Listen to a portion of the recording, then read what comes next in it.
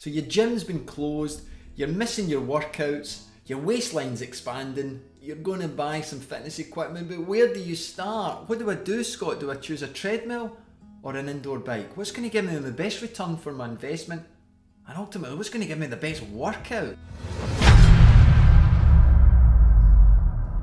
So let's start with the clear and obvious thing that you want from the workout, and that is calorie burn. You want to make sure that your investment of time and sweat is going to make a difference to your fitness and your weight management program. So running requires more muscles, therefore more oxygen, therefore more calories. So it's a dead easy one, Scott. Why do we need to go through all this video? No, it's not that simple. Yes, the same athlete at the same intensity for the same duration can actually burn up to 25% more calories when running compared to cycling. However, at steady state, and we don't want steady state. The reason we don't want that is we want to push your fitness and we want to vary the workouts. The variability of a workout is going to make sure that you turn up every single day. Not just over the first few weeks, but 6 months from now, a year from now, you're going to get more fun, more motivation from the workout if you can vary it. But you can vary a run workout, Scott. But here are the limitations. When we increase the speed of the treadmill, we increase the speed of the belt. Therefore, your cadence, therefore your run speed has to increase with it to a point that pushes your heart rate to the level that you want. To decrease, there is a lag in the time that it takes for the belt to decrease in speed. But your legs have to keep going. So you either control that movement or try and jump off or just fall over and hit the wall. Now, I'm being a little bit flippant, I know. Now on the bike, we have got 3 points of contact whereby we're supporting through the pedals, the saddle and the handlebars. This allows you to increase the intensity on the bike to a point where we can hit a peak power, a peak heart rate, and then stop. We can freewheel, we can take a rest. That variability is super important because you've got to make sure that you're turning up regularly for a workout. And nobody's going to turn up every session just to do steady state exercise. No, you're going to want to spike the heart rate, increase the speed, increase the intensity, and make the workout give you that sweat, that burn. And that is going to manipulate the calorie burn so we can actually get a better workout on the bike, even over 20 minutes. And we can manipulate those calories. So the next thing I want to talk about is the immediate risk of injury and the long-term risk of injury. Chances are, if you're new to running and you're using it to lose weight, that your body weight is going to be greater than your specific joint strength. Now, what the hell does that mean, Scott? What are you talking about? Well, most people who start running pay little attention to the strength of the muscles that are going to propel their body forward. As we go from walking to jogging to running to sprinting, the loads through the joints increase. And most people haven't spent much time increasing the strength of their muscles through the joints. So when we go out running, we will feel the fatigue normally in our legs way before anything else. And the brain tells us, this is too hard, I'm going to stop. And the chances of maintaining a long-term fitness journey are massively reduced if you stop exercising after that first few attempts. On the bike, we are supported through the saddle and the pedals and the bars, so the loading through the joints is less. Therefore, joint strength is not that important when we're on a static bike. Yes, if we're going out onto the road, we need to move body weight plus bike up hills, but we're not doing that on a static bike. So therefore the load through the joint is less, therefore the risk of any soft tissue damage or any wear and tear damage is massively reduced. It's that joint specific strength that's really, really important in those first few days, those first few weeks of any exercise plan. So the bike wins. The next thing I want to talk about is its floor space. Where is this piece of equipment going to go?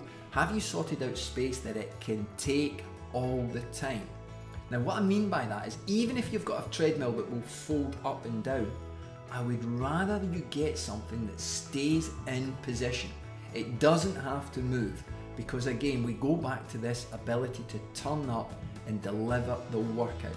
As soon as you have to move it or you fold it up, it becomes a little bit of an ordeal, a little bit of a, oh, do I really have to move that thing? And exercise becomes more like a chore rather than an enjoyment. So get it its own space, and if you haven't got the space all the time for the treadmill and it needs to be brought out and unfolded, please think again. The bike will take up usually half the floor space of a treadmill, and if it's got its own unique space, much more likely to turn up and deliver. Now the next thing I want to talk about is the durability. Now this is going to be linked of course to your budget, but I have seen and used products for around £700 to £1,000 and which are wonderful. Anything under that, then you are getting into that gamble whereby you've got to do your research, you've got to make sure you read the reviews, check the warranty on the product. But with the treadmill, you've got to make sure that it's got an incline and decline setting.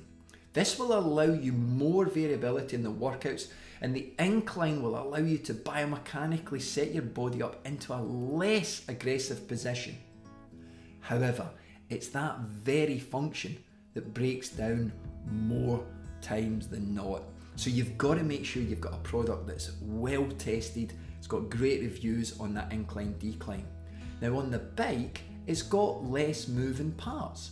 Less moving parts means less things to break down. In fact, most indoor bikes will run on a belt. They don't run on chains. This belt can last for years before it needs to be replaced. And again, if you look after it, you clean it after the workout, the bike is going to way outlive the treadmill because of the less moving parts. Now I'm not saying that you have to start at £700 or £1,000. There are good products for around about £500, $750, but if you go under that, you are taking a risk. Now you can push the budget up, you'll get a more durable product, but you'll also get more interaction with online platforms, and if that's your thing, then look at that as well. But if you buy at the bottom end, make sure that you can bolt on interaction, because the more efficient you become and the fitter you become, you'll want to engage in other activities that make it more motivational for you to get on, challenge yourself, test yourself against previous scores and even against others. So let's summarise everything that I've gone through. 1, calorie burn. I'm giving it to the bike. Even though steady state exercise will always have running slightly higher, we need that variability. So when it comes to workout choice, the bike wins all the time, because it takes a high level of skill to be able to vary the workout on a treadmill compared to a bike. So if it's for calorie burn and a real short, sharp fitness experience, the bike gets it. So make sure you do your research. There are lots of great review sites now where you can get some good feedback. You can even send me a message if you're unsure really.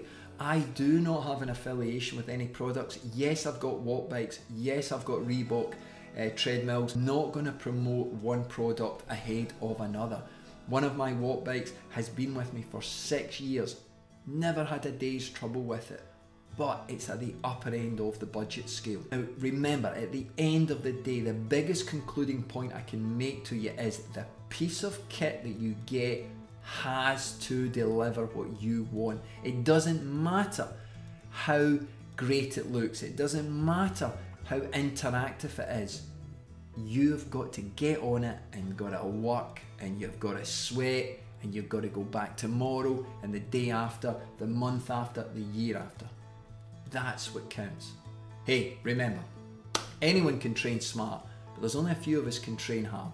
I'll see you in the next video, and be sure to reach out if you've got any questions.